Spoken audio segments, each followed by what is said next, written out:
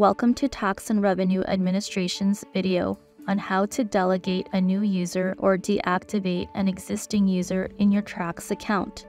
You will need to have a Tax and Revenue Administration Client Self-Service TRACS account. Watch the Enrolling in TRACS video or see the instruction guide for help setting up a TRACS account. Log into TRACS and go to the Program Account page.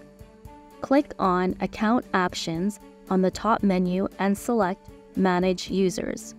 Only account owners can delegate a new user, modify privileges, or remove an existing user from a TRACS account. To add a new user, click here in the middle of the page.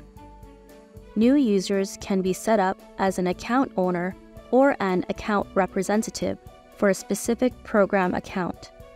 Account owners will be automatically given all of the privileges available for that program account. Account representatives are assigned specific privileges by the account owner. The privileges can be modified later if needed. Once the role and privileges have been chosen, click on Submit.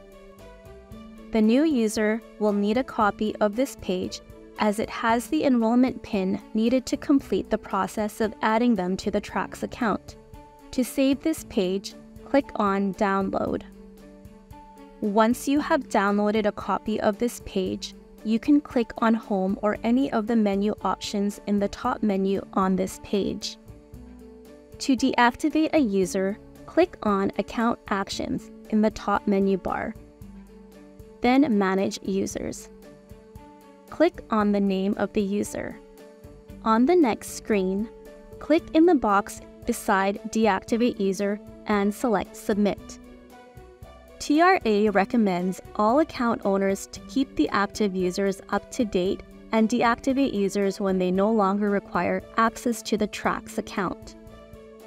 Thank you for watching this TRACS video on how to delegate a new user or deactivate an existing user in your TRACS account.